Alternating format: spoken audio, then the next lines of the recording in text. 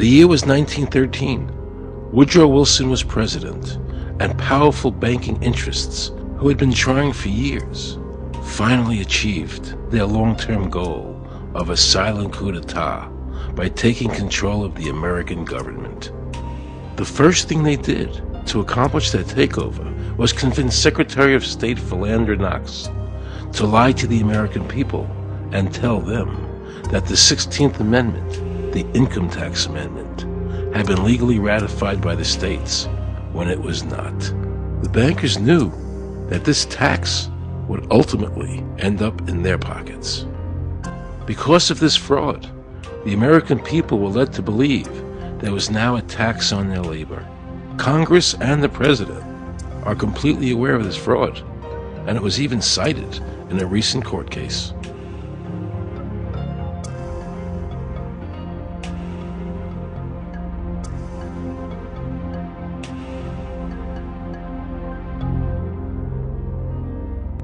That very same year, the bankers committed their second and by far the most diabolical fraud ever perpetrated on the American people by bribing senators to pass the Federal Reserve Act without the required constitutional amendment. All in favor, say aye. They did this during Christmas vacation, when many senators were home celebrating the holidays with their families. And that's how the unconstitutional Federal Reserve Act came into being. They were very clever, and they understood that whoever issued the money for America would control the government. The bankers won, and the American people lost, because most politicians will sell their soul for $1. And now the Federal Reserve could issue dollars legally. As Mayor Rothschild said, "Give me control of a nation's money supply, and I care not who makes its laws." He knew that he and the other bankers would now control the laws of the nation.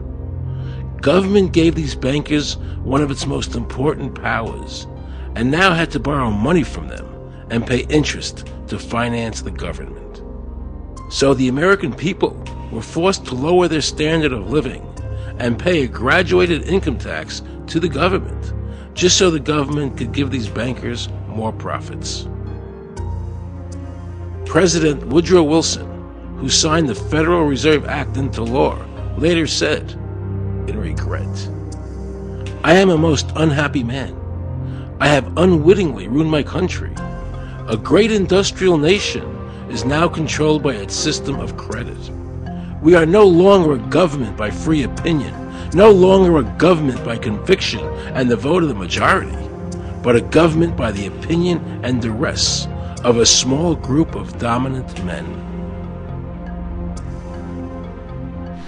The Federal Reserve was created by Congress in 1913, and it was entrusted with the power granted originally to the Congress by the U.S. Constitution to coin money and regulate the value thereof.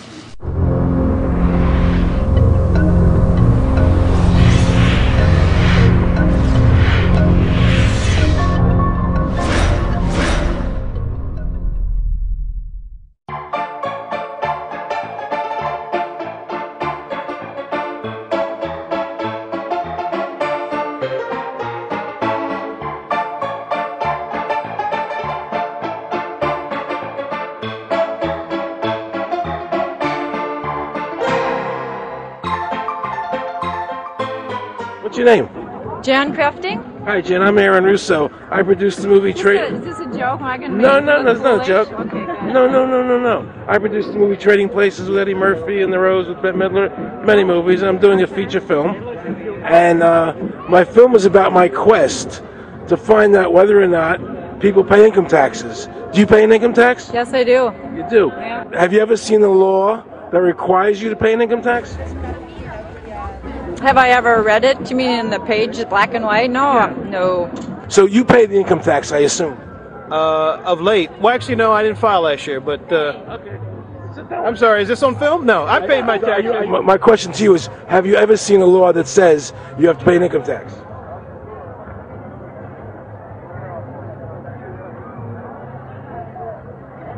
The law is that guy that wears that badge and a gun. That's the one that puts you in jail. That's the law. Actually, I can't stand the IRS.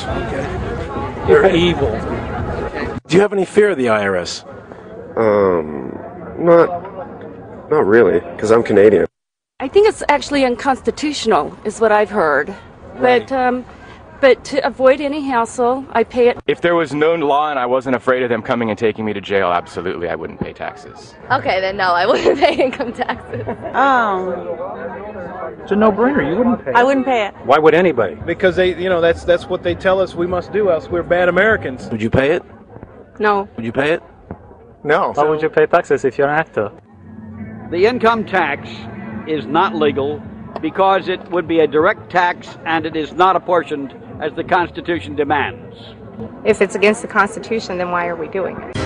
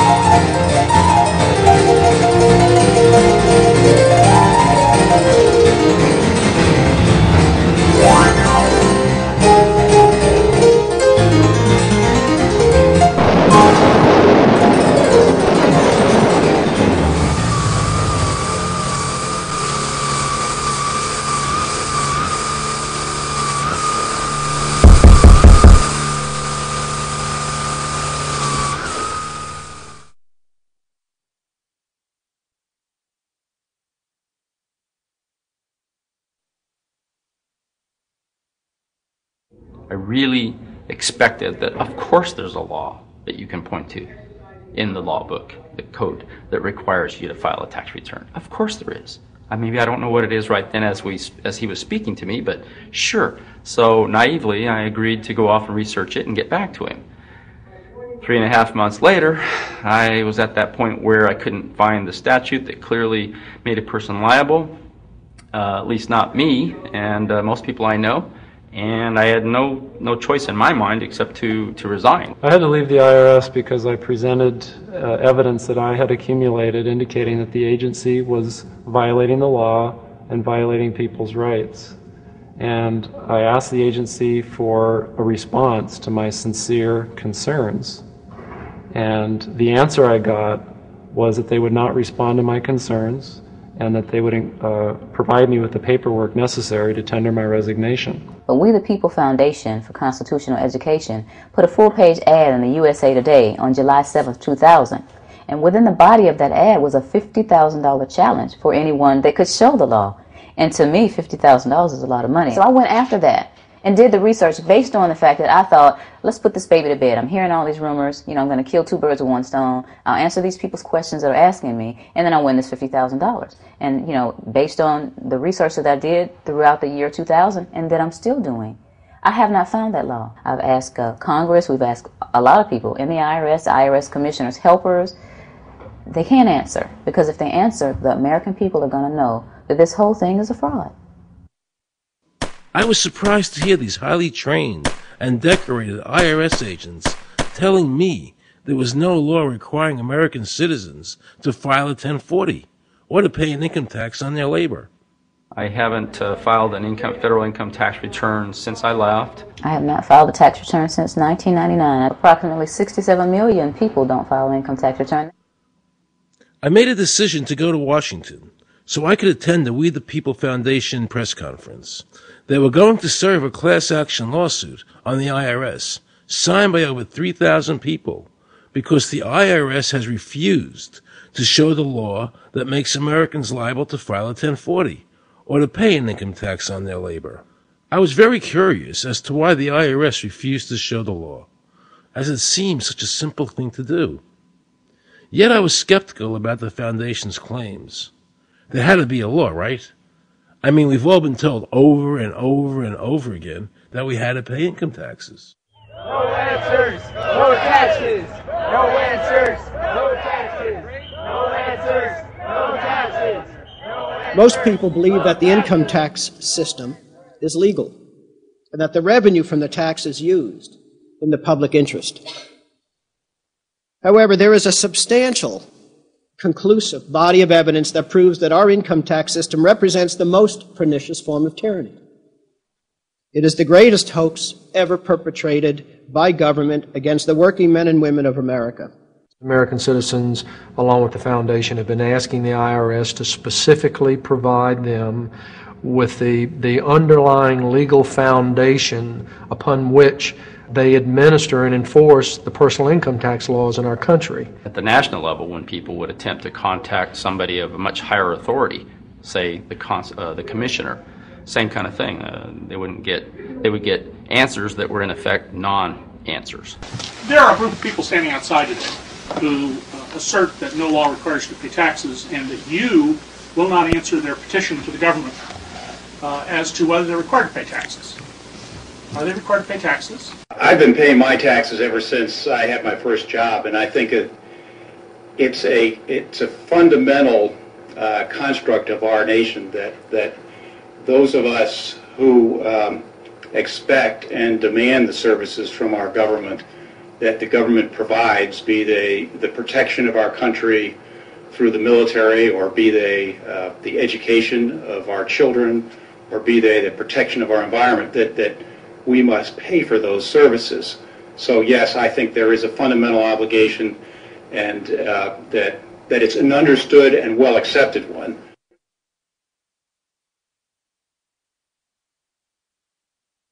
Joe Bannister and I had a meeting in the White House with President Clinton's economic advisor, Jason Furman.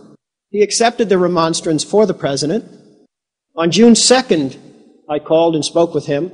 His words were, "We have decided that the issue of the legality of the income tax is not a high priority matter for the White House, and we will not be participating in any conference on the subject."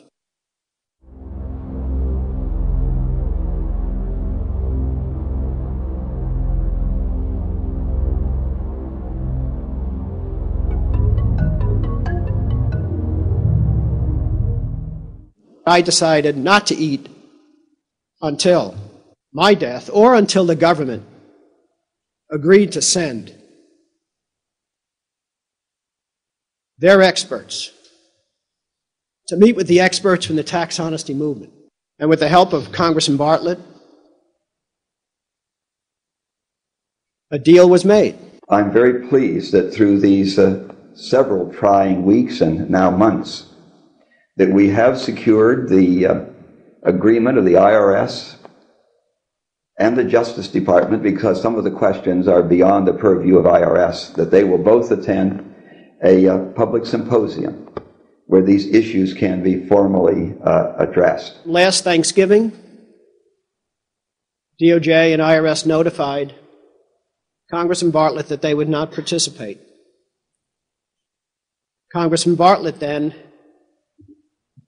waited until late January. He informed me that he would not be participating. Why